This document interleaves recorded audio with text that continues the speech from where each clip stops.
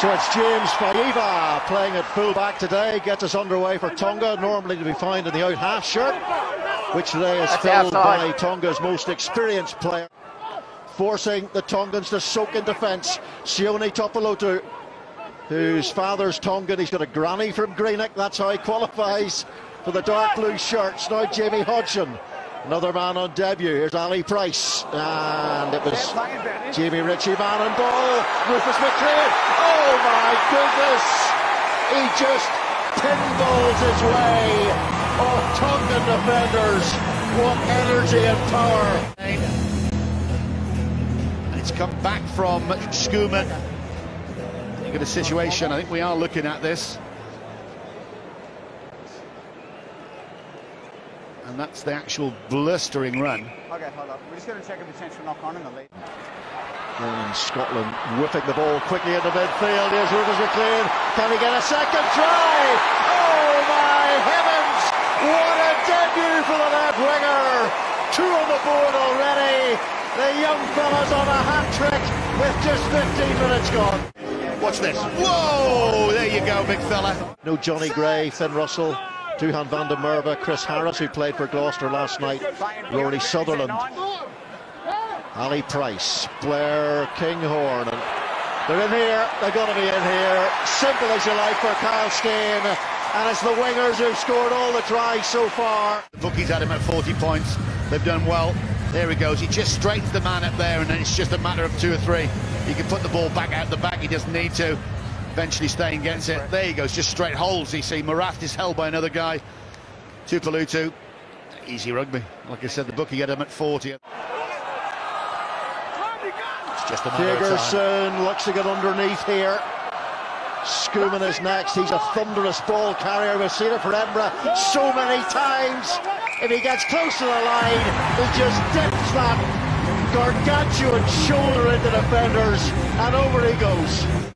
All bodies positions, it's low, whatever. Tonga aren't quite low enough, they're not there in the bigger numbers. The bear needs really to be in the first bullock, and Nick Berry had no other option to order pen.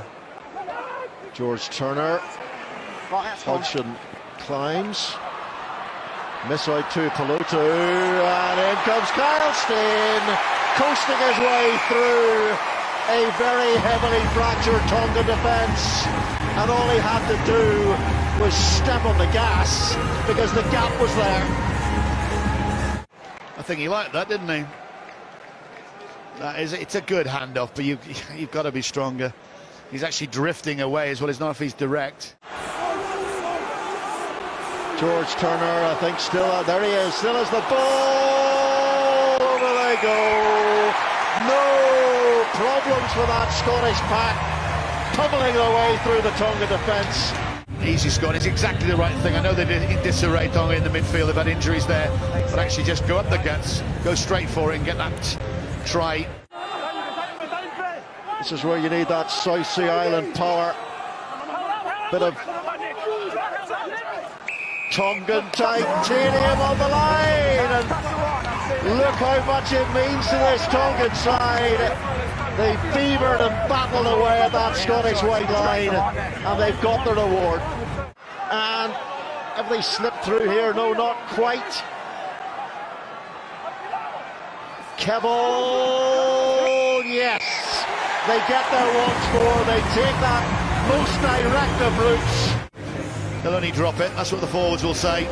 Turner's got one, Haining's got one, Kebble's got one, almost from the same. The worker bees there.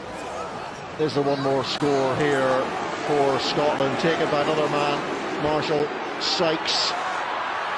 And here goes Kyle Steyn in his try number 4.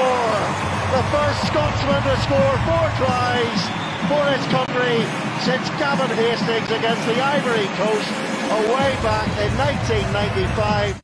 Well, definitely on a bench, because again his performance has been great. All the back three, the starting back three has been superb. Graham, Steyn, McLean. Short journey to the try line, and that will be that. After 81.5 minutes here at Murrayfield in front of a very, very healthy sized crowd, the first time they've had fans in this stadium for 20 months.